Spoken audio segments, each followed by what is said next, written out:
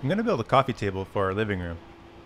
I really don't want to be buying materials right now, so I decided to just use what I have already, which means old barn boards.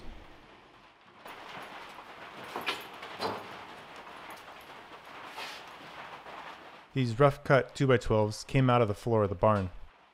They're not much to look at and have some holes and stains in them, but I was hoping there could be a decent looking tabletop inside them somewhere. It's only going to take 2 boards to make the coffee table, so I picked out the best 2 and cut them in half.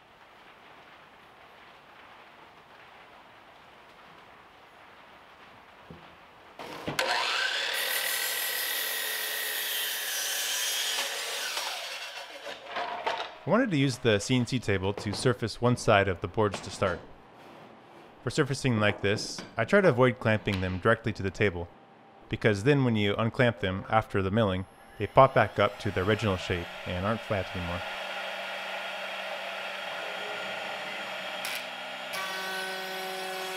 So I try to secure them as they naturally sit, sometimes using shims if needed.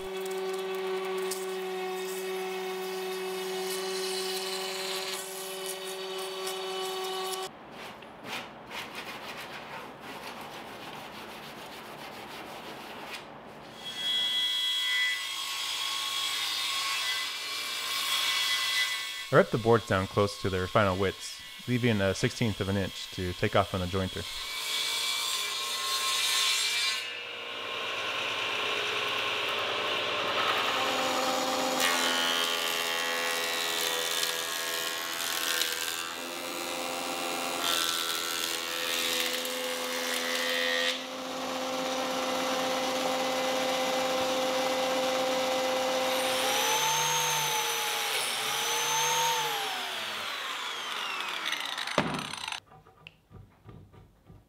I use some biscuit joints between the boards to give them a little extra strength and keep them flat as they glue.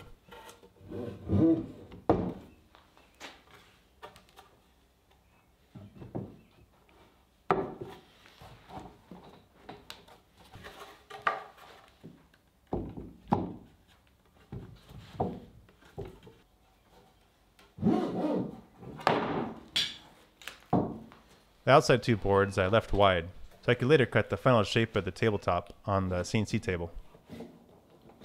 All the boards should be the same width though, what's cut in the end, if I did my math right.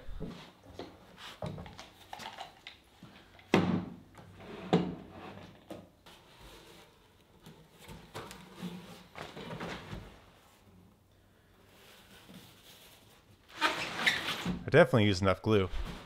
I scraped off the excess with the paint scraper.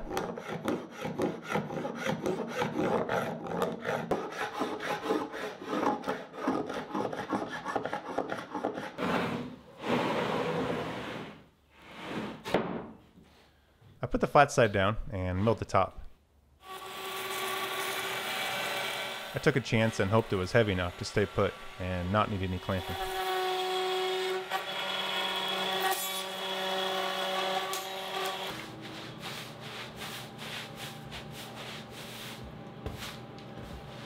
Justin asked if I had any ideas for an inlay, and I thought framing the table with a floral accent would be cool. I found a couple of illustrations I really liked, but when I started working off them I realised it was going to be way too much epoxy and I didn't want to cover up that much wood. So I decided to instead outline the flowers and keep it more minimal, which worked better. The wood is the pretty part and the black epoxy is the accent.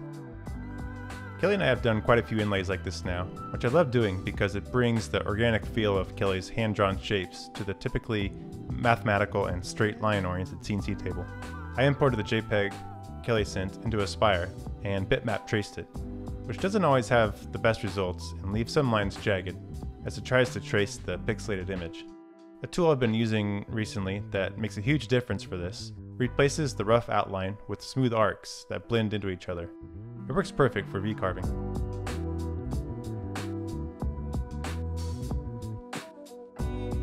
Another thing that's improved my results with epoxy inlays is setting my start depth at a 32nd of an inch under the surface of the material.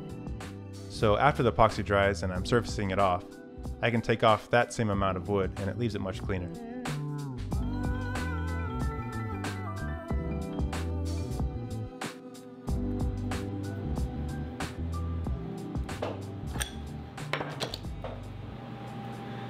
don't know how this thing's gonna mill. It's pretty soft wood, and I bet it's gonna chip some.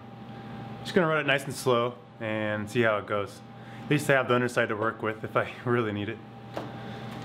Here goes nothing.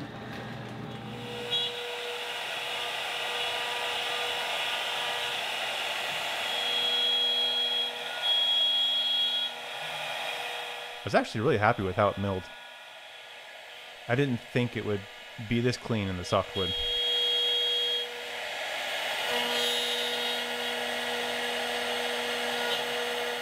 I love seeing Kelly's sketch come out in the wood.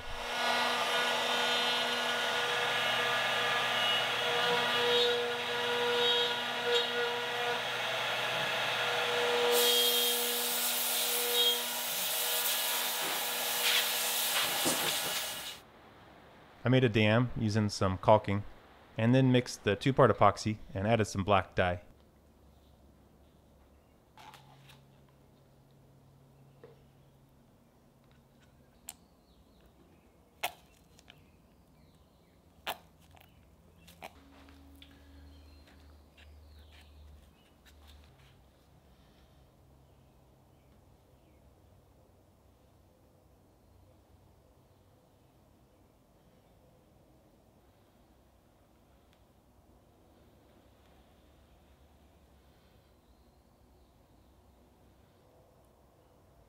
I had most of the table covered by the time I was confident everything was filled.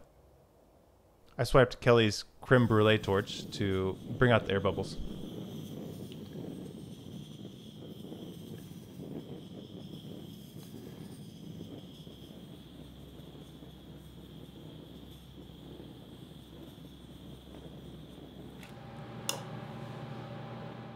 Three days later, I luckily had a tiny spot on the table I could get a 0 off of, and ran the surfacing toolpath, taking it down a 32nd of an inch to the starting point established in the V-carve toolpath.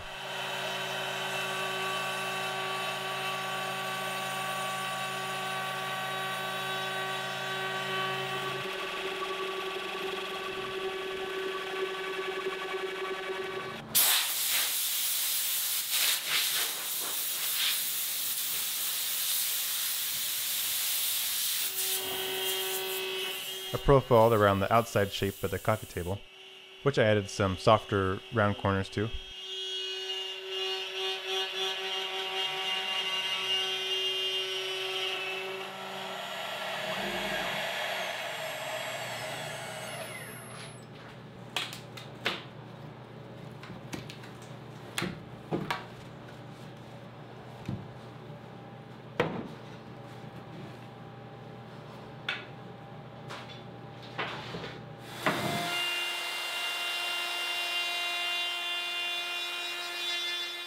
Rounded over the edges with the router.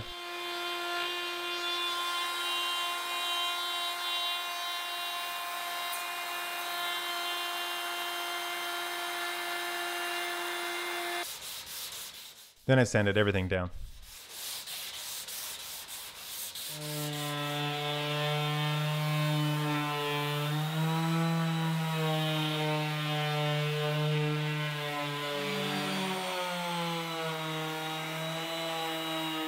Next, I'm going to make the base for the table out of metal.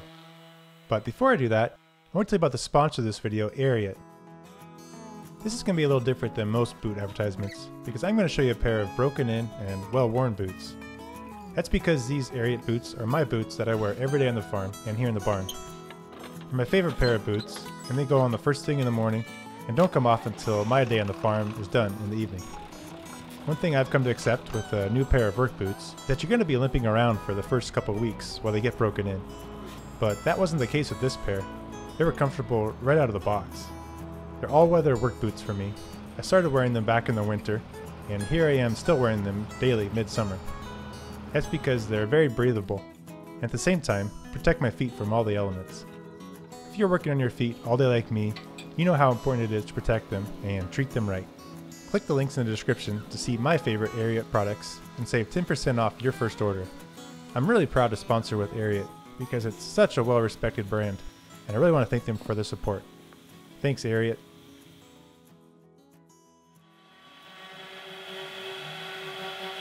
The last thing I wanted to do for the tabletop was recessed in the underside where the base is going to attach to.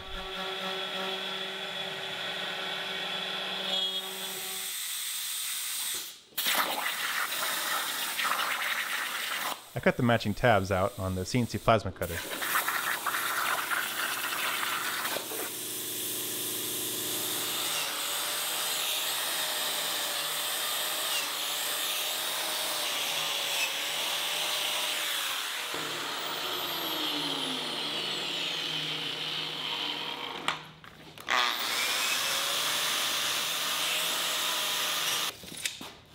I cut the frame and legs out of 1 1/2 inch square tubing, which I had sitting on the rack from a previous project.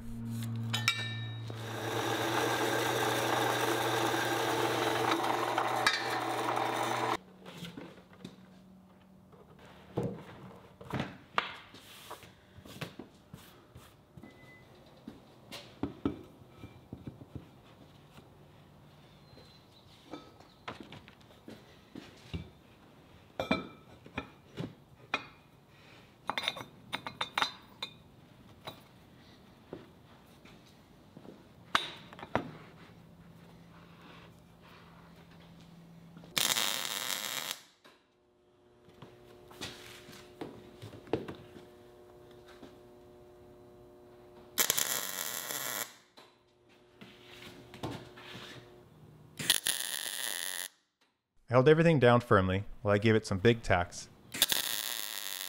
And then as soon as I could, I got the wood table back to safety, away from all the sparks and grease on the welding table.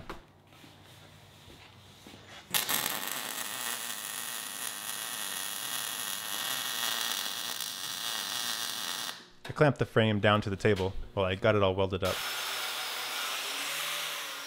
Capped the end of the legs and blended them smooth before welding them onto the base.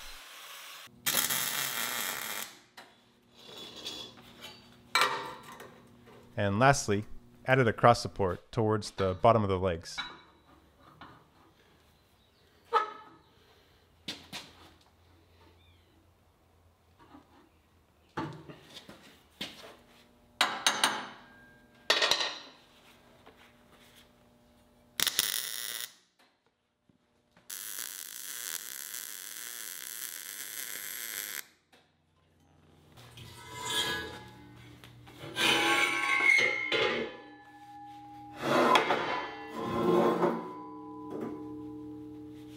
I blended the external welds and cleaned everything up with the wire brush and wiped it down with metal cleaner.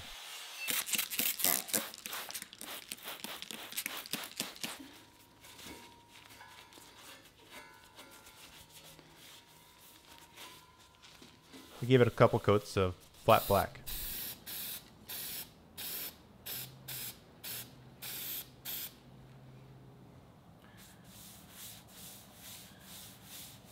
Went across the tabletop with some special walnut stain.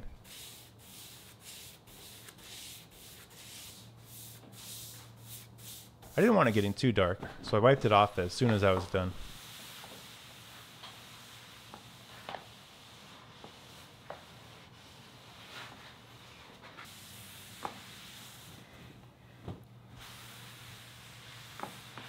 After it had dried, I applied the first coat of polyurethane.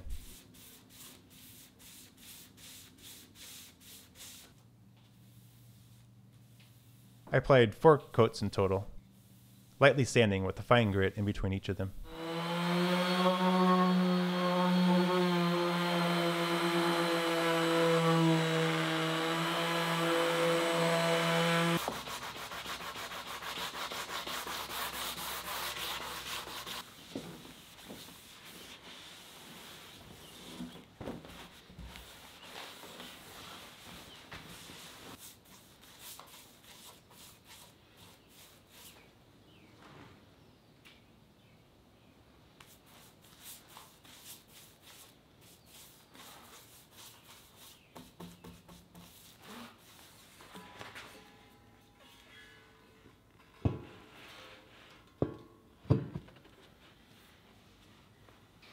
I carefully set the drill bit so I wouldn't drill clear through the table, and pre-drilled the screw holes.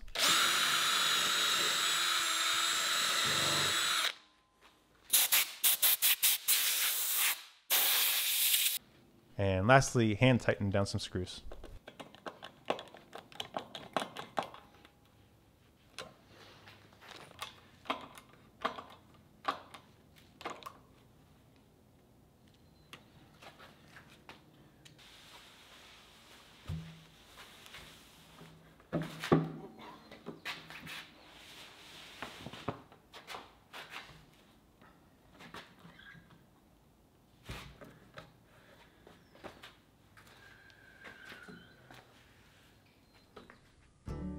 I'll be the first to admit, we aren't going to be seeing this thing in Architectural Digest anytime soon. But it was a fun little project. It was nice using just what I had on hand. I also always have fun when I get to work on a project with Kelly. I'll call this a matching set with the dining room table I built a while back, and it's going in the same room actually. I think it fits in with our simple farmhouse decor, and it's the kind of thing I'm not going to be worried about getting scratched up or setting a drink down on without a coaster. A couple small nitpicks to keep in mind for me next time. The dye bled into the soft wood a little in places, but it was pretty minimal. I used satin polyurethane, but it still turned out a little glossier than I would have liked. I think it should dull a little over time though. And I misplaced my biscuit joints on one side, dang it, so they show. I think those are all things that bug you when you're making the table, but are pretty quickly forgotten once it becomes just another table in the house. I got the table moved into the living room, and thought it fit the space nice.